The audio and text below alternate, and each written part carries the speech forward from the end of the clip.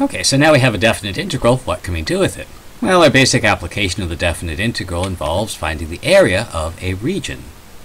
So let's say I want to find the area of the region between, I don't know, how about y equals 12 minus x squared and y equals 4x. And again, the way to do this problem wrong is to skip the first step. And the way to do the problem correctly is to start off by graphing the region. So there's our region, y equals 12 minus x squared and y equals 4x. And note that these two curves, y equals 12 minus x squared, y equals 4x, they intersect in two places. Here we find the intersection point is 2, 8. Here we find the intersection point is -6, -24. So we need to graph the region if we're going to try and get the area.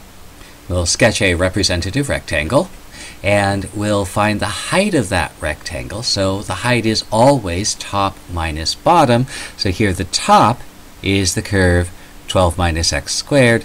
The bottom is this curve y equals 4x. So top minus bottom, 12 minus x squared minus 4x. The width, well, that width is going to be a tiny portion of the x-axis. That's going to be called dx, and so that says that if I want to find the area, I'm going to take the areas of all these representative rectangles, height of 12 minus x squared minus 4x, times width dx, small portion of the x-axis, that's the area of one representative rectangle, and sum up all of those rectangles from x equal to -6 to x equal to 2. And so there's our limits of integration.